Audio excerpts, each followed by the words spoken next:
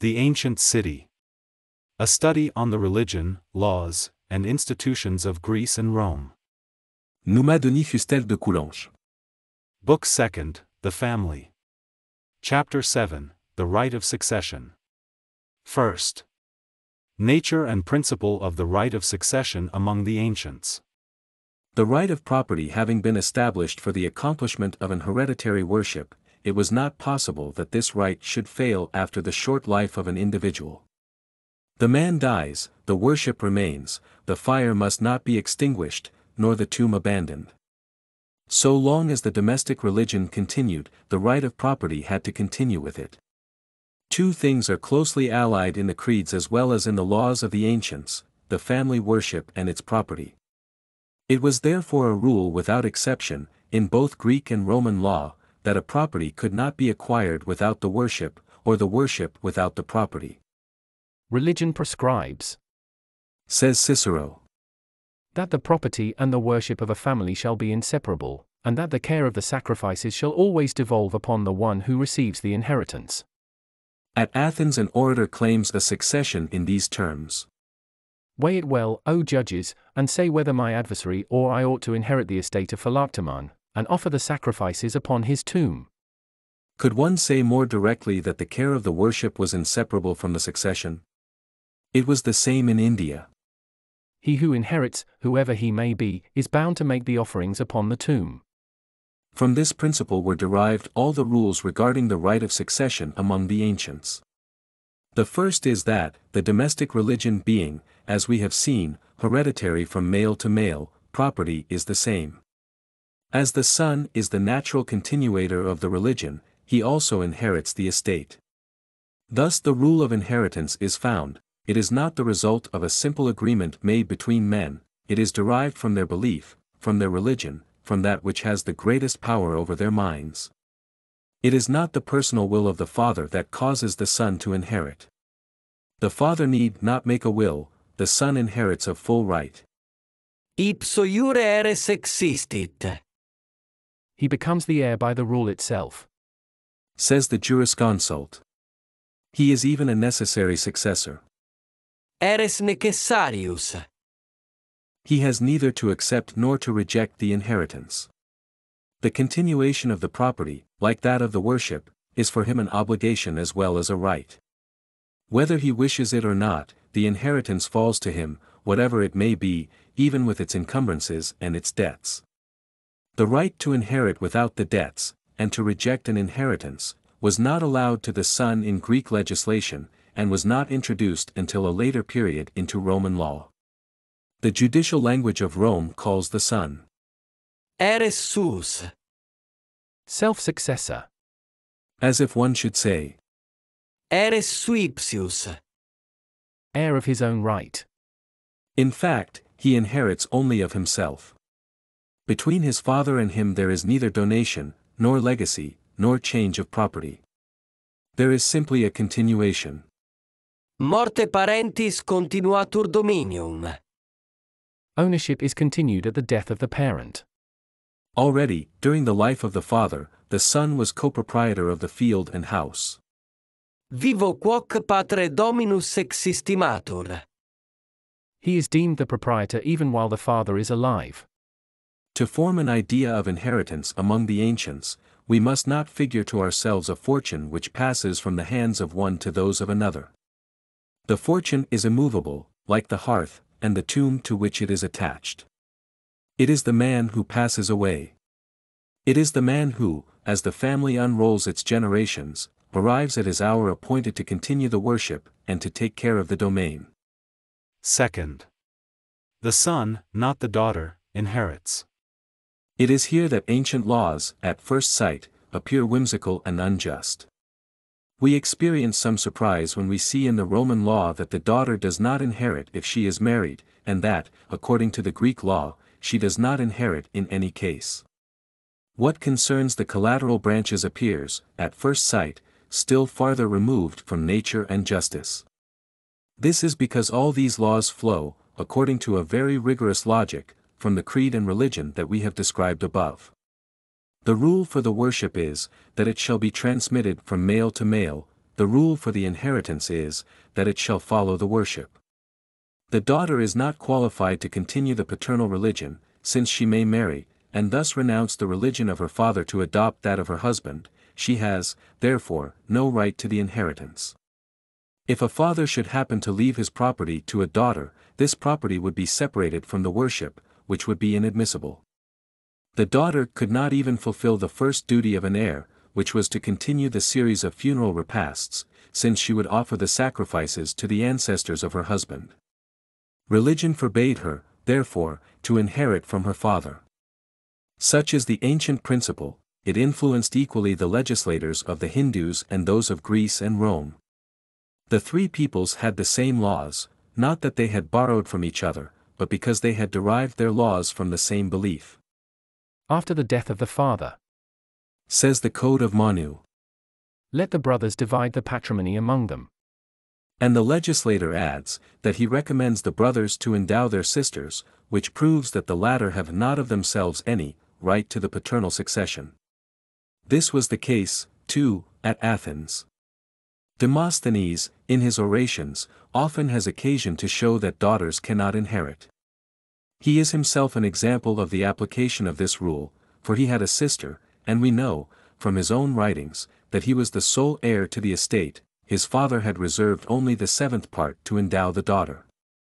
As to Rome, the provisions of primitive law which excluded the daughters from the inheritance are not known to us from any formal and precise text, but they have left profound traces in the laws of later ages. The institutes of Justinian still excluded the daughter from the number of natural heirs, if she was no longer under the power of the father, and she was no longer under the power of the father after she had been married according to the religious rites. From this it follows that, if the daughter before marriage could share the inheritance with her brother, she had not this right after marriage had attached her to another religion and another family. And, if this was still the case in the time of Justinian, we may suppose that in primitive law, this principle was applied in all its rigor, and that the daughter not yet married, but who would one day marry, had no right to inherit the estate. The institutes also mention the old principle, then obsolete, but not forgotten, which prescribed that an inheritance always descended to the males. It was clearly as a vestige of this old rule, that, according to the civil law, a woman could never be constituted an heiress. The farther we ascend from the institutes of Justinian towards earlier times, the nearer we approach the rule that woman could not inherit. In Cicero's time, if a father left a son and a daughter, he could will to his daughter only 1/3 of his fortune. If there was only a daughter, she could still have but half. We must also note that, to enable this daughter to receive 1/3 or half of this patrimony, it was necessary that the father should make a will in her favor. The daughter had nothing of full right. Finally, a century and a half before Cicero, Cato, wishing to revive ancient manners, proposed and carried the Voconian law, which forbade, 1. Making a woman an heiress, even if she was an only child, married or unmarried. 2. The willing to a woman of more than 1/4 part of the patrimony. The Voconian law merely renewed laws of an earlier date, for we cannot suppose it would have been accepted by the contemporaries of the Scipios if it had not been supported upon old principles which they still respected. It re-established what time had changed. Let us add that it contained nothing regarding heirship. Ab intestat. In the absence of a will. Probably because on this point the old law was still in force, and there was nothing to repair on the subject. At Rome, as in Greece, the primitive law excluded the daughter from the heritage, and this was only a natural and inevitable consequence of the principles which religion had established. It is true men soon found out a way of reconciling the religious prescription which forbade the daughter to inherit with the natural sentiment which would have her enjoy the fortune of her father. The law decided that the daughter should marry the heir. Athenian legislation carried this principle to its ultimate consequences. If the deceased left a son and a daughter, the son alone inherited and endowed his sister. If they were not both children of the same mother, he had his choice to marry her or to endow her. If the deceased left only a daughter, his nearest of kind was his heir, but this relative, who was of course also a near relative of the daughter, was required, nevertheless, to marry her. More than this, if this daughter was already married, she was required to abandon her husband in order to marry her father's heir. The heir himself might be already married. In this case, he obtained a divorce, in order to marry his relative. We see here how completely ancient law ignored nature to conform to religion. The necessity of satisfying the requirements of religion, combined with the desire of saving the interests of an only daughter, gave rise to another subterfuge. On this point Hindu law and Athenian law correspond marvelously. We read in the laws of Manu, He who has no male child may require his daughter to give him a son, who shall become his, and who may perform the funeral ceremonies in his honor. In this case the father was required to admonish the husband to whom he gave his daughter, by pronouncing this formula. I give you this daughter, adorned with jewels, who has no brother, the son born of her shall be my son, and shall celebrate my obsequies. The custom was the same at Athens. The father could continue his descent through his daughter, by giving her a husband on this special condition. The son who was born of such a union was reputed the son of the wife's father, followed his worship, assisted at his religious ceremonies, and, later guarded his tomb. In Hindu law this child inherited from his grandfather, as if he had been his son. It was exactly the same at Athens. When the father had married his daughter in the manner we have described, his heir was neither his daughter nor his son-in-law, it was the daughter's son. As soon as the latter had attained his majority, he took possession of the patrimony of his maternal grandfather, though his father and mother were still living. This singular tolerance of religion and law confirms the rule which we have already pointed out.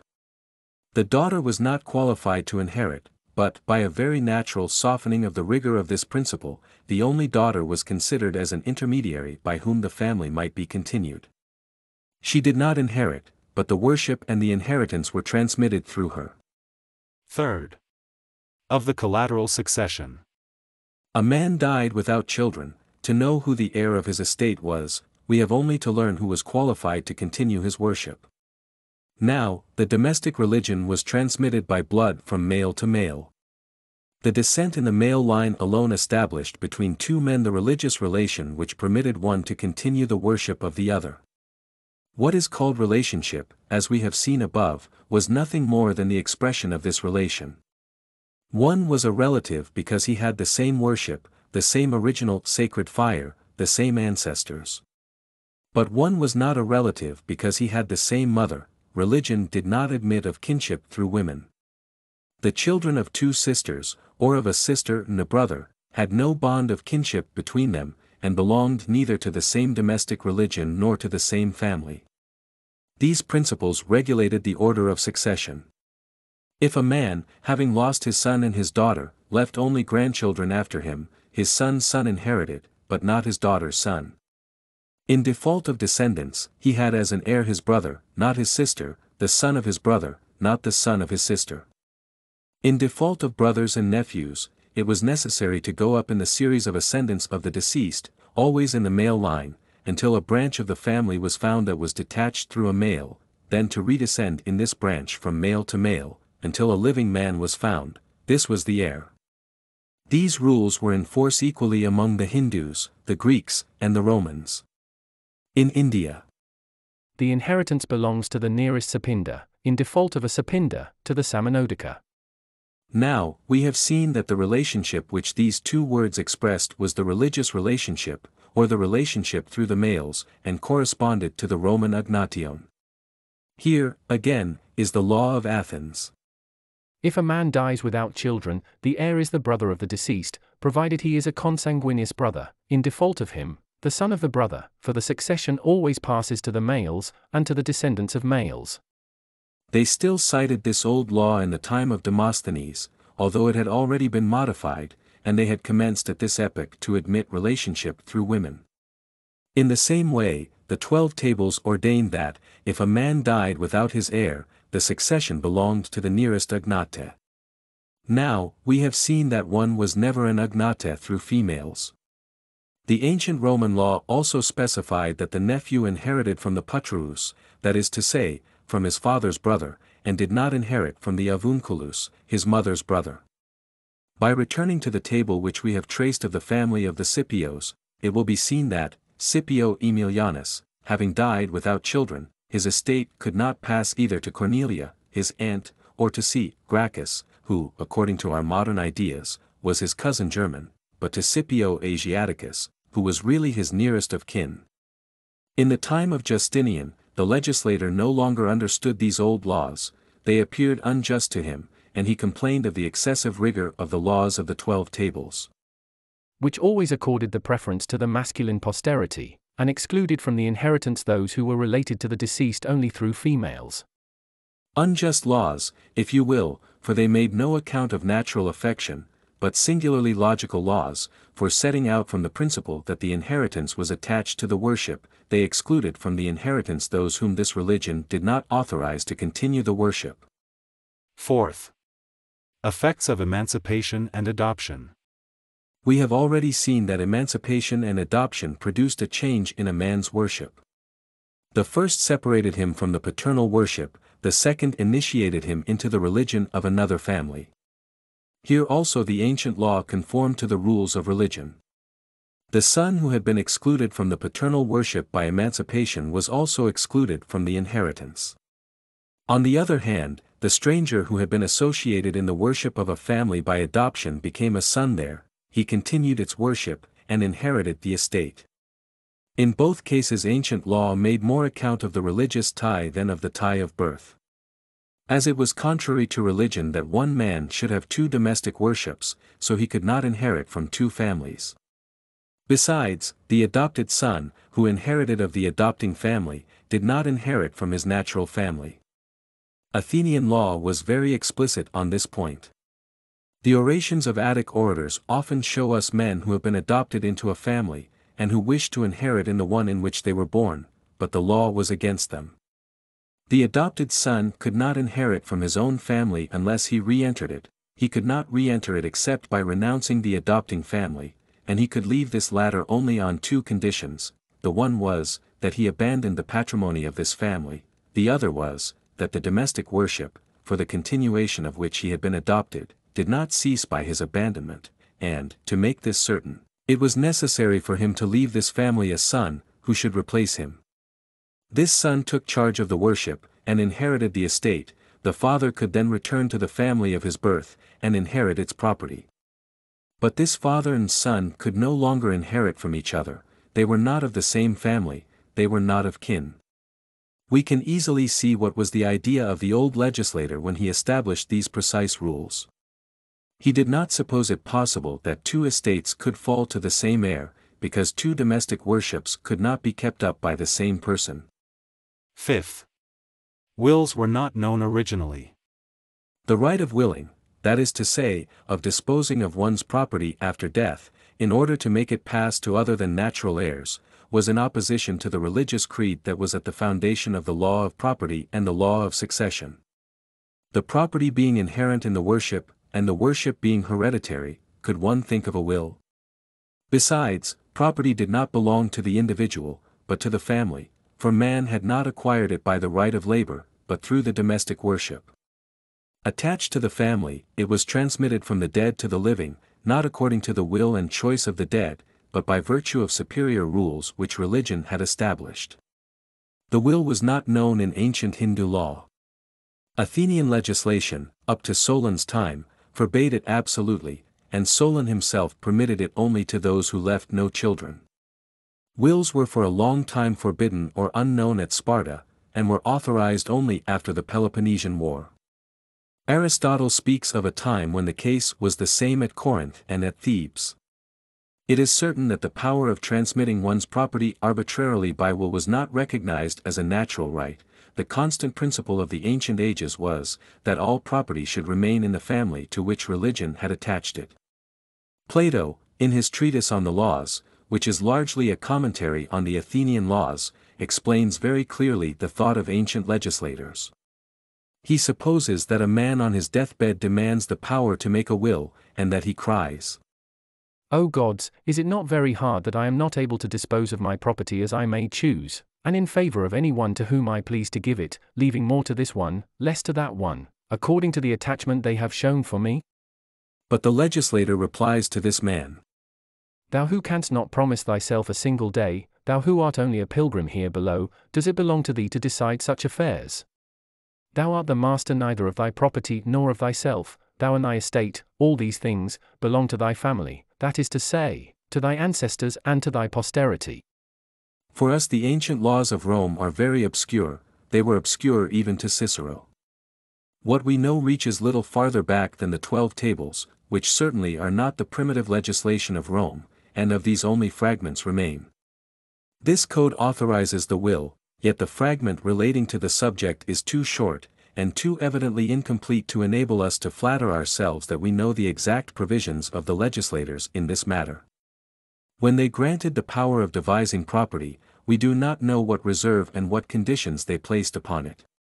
We have no legal text, earlier than the 12 tables, that either forbids or permits a will, but the language preserved traces of a time when wills were not known, for it called the son the self-successor and necessary. Eres sus et necessarius.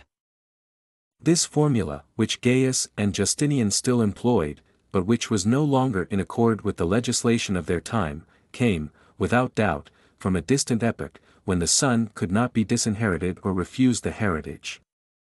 The father had not then the free disposition of his fortune. In default of sons, and if the deceased had only collateral relatives, the will was not absolutely unknown, but was not easily made valid. Important formalities were necessary. First, secrecy was not allowed to the testator during life. The man who disinherited his family, and violated the law that religion had established, had to do this publicly, in broad daylight, and take upon himself, during his lifetime, all the odium attached to such an act.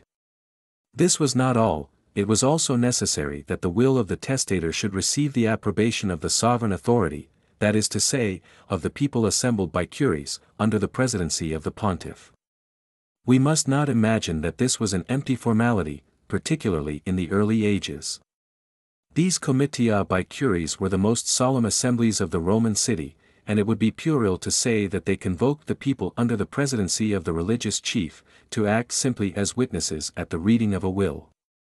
We may suppose that the people voted, and we shall see, on reflection, that this was absolutely necessary. There was, in fact, a general law which regulated the order of succession in a rigorous manner. To modify this order in any particular, another law was necessary. This exceptional law was the will. The right of a man to devise by will was not, therefore, fully accorded, and could not be, so long as this society remained under the empire of the old religion. In the belief of these ancient ages, the living man was only the representative, for a few years, of a constant and immortal being, the family. He held the worship and the property only in trust, his right to them ceased with his life. Sixth. The right of primogeniture. We must transport ourselves beyond the time of which history has preserved the recollection, to those distant ages during which domestic institutions were established, and social institutions were prepared. Of this epoch there does not remain, nor can there remain, any written monument, but the laws which then governed men have left some traces in the legislation of succeeding times. In these distant days we distinguish one institution which must have survived a long time, which had a considerable influence upon the future constitution of societies, and without which this constitution could not be explained. This is the right of primogeniture. The old religion established a difference between the older and the younger son. The oldest, said the ancient Aryas, was begotten for the accomplishment of the duty due the ancestors, the others are the fruit of love. In virtue of this original superiority, the oldest had the privilege, after the death of the father, of presiding at all the ceremonies of the domestic worship. He it was who offered the funeral repast, and pronounced the formulas of prayer. For the right of pronouncing the prayers belongs to that son who came into the world first. The oldest was, therefore, heir to the hymns, the continuator of the worship, the religious chief of the family. From this creed flowed a rule of law: the oldest alone inherited property. Thus says an ancient passage, which the last editor of the laws of Manu still inserted in the code. The oldest takes possession of the whole patrimony, and the other brothers live under his authority as if they were under that of their father. The oldest son performs the duties towards the ancestors, he ought, therefore, to have all. Greek law is derived from the same religious beliefs as Hindu law. It is not astonishing, then, to find here also the right of primogeniture. Sparta preserved it longer than other Greek cities, because the Spartans were longer faithful to old institutions. Among them the patrimony was indivisible, and the younger brothers had no part of it. It was the same with many of the ancient codes that Aristotle had studied. He informs us, indeed, that the Theban code prescribed absolutely that the number of lots of land should remain unchangeable, which certainly excluded the division among brothers. An ancient law of Corinth also provided that the number of families should remain invariable, which could only be the case where the right of the oldest prevented families from becoming dismembered in each generation. Among the Athenians we need not expect to find this old institution in full vigor in the time of Demosthenes, but there still existed at this epoch what they called the privilege of the elder. It consisted in retaining, above his proportion, the paternal dwelling, an advantage which was materially considerable, and which was still more considerable in a religious point of view, for the paternal house contained the ancient hearth of the family. While the younger sons, in the time of Demosthenes, left home to light new fires, the oldest, the true heir, remained in possession of the paternal hearth and of the tomb of his ancestors. He alone also preserved the family name. These were the vestiges of a time when he alone received the patrimony. We may remark, that the inequality of the law of primary geniture, besides the fact that it did not strike the minds of the ancients, over whom religion was all-powerful, was corrected by several of their customs. Sometimes the younger son was adopted into a family, and inherited property there, sometimes he married an only daughter, sometimes, in fine, he received some extinct family's lot of land. When all these resources failed, younger sons were sent out to join a colony. As to Rome, we find no law that relates to the right of primogeniture, but we are not to conclude from this that the right was unknown in ancient Italy. It might have disappeared, and even its traces have been effaced. What leads us to believe that before the ages known to us it was in force is, that the existence of the Roman and Sabine gens cannot be explained without it.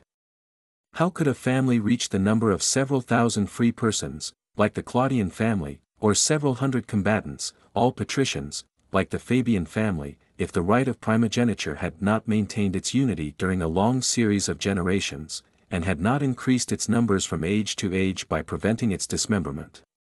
This ancient right of primogeniture is proved by its consequences, and, so to speak, by its works.